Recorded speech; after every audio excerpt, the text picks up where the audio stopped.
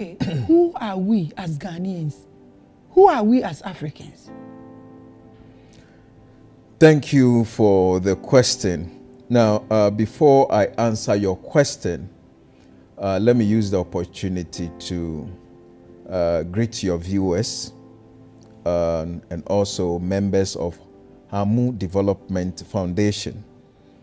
Now, before we were known as Ghanaians, we came from somewhere. In the ancient past, people or nations were known by their what? Their language, tradition, and spirituality. These are the some of the things that identify a nation or a group of people in the ancient past. And this includes how they understand who the creator is, the universe, and our, or let me say, the cosmology. But as people, we begin to develop or have certain ideas, we start to fight each other for power and resources. And if you are not fortunate and you are defeated, then you become colonized, or you will be colonized by the one who defeated you.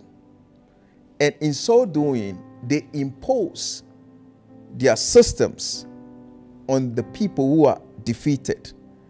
That is why today you see people who are given different names from the name of their origin. Okay? Now, to identify who we are or where we came from, we need, or when we want to talk about African spirituality, we need to first redefine the Eurocentric concept of God. Because the Eurocentric concept of God that has been packaged to us has rather moved us from how we as a people identify God or we see the Creator. First of all, we need to understand that Africans or black people came from a certain part of the world to this place. Our ancestors migrated from the lost continent of Mu, that is Mu. And history shows that they were led by a high priest with the name Nuwo. Nuwo had 3 sons. Seme, which was corrupted. Now, Nuwo is what has been corrupted in the Bible as what? Noah. His first son, Seme, is what has been corrupted to what? Shem. Hey. The second son, Hamu, corrupted to what? Ham. Then the third son, Janu, corrupted to what? Japhet. No one in the bush before you know where before.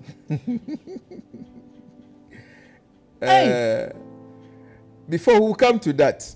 Okay. We will come to that. Okay. We all came from different places, and our family tree are interconnected.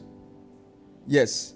So somebody may be an Akan, somebody may be from Gadangbe, but we will, at the end of the day, we're going to establish what makes us one when it comes to our spirituality and our tradition. Okay. So the story of Noah was taken from when our ancestors left the lost continent of Mu because of what? Flooding. So I will ask our cherished viewers to search for the lost continent of Mu.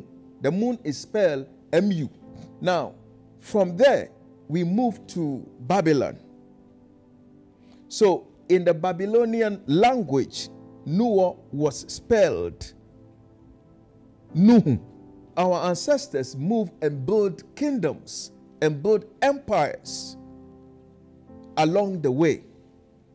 But till when they got to what is called what? The Mesopotamian.